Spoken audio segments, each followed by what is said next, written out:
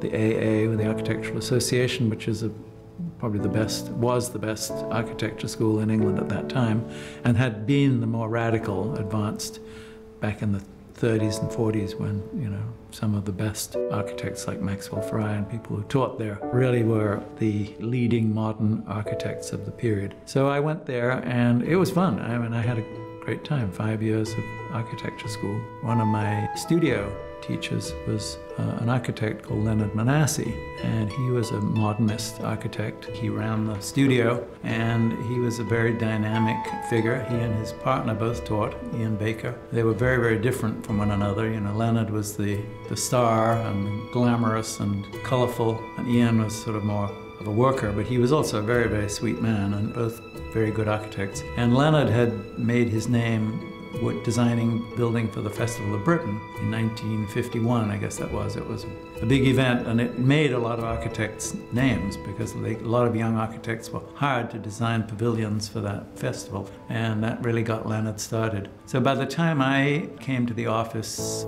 he had an established practice, and he was doing schools and I guess some public housing, but I went to the office to work there and almost immediately started work on his house, his own house in Highgate, and a house for a private client on the adjacent piece of property. I think he owned both lots and sold one of them to this client.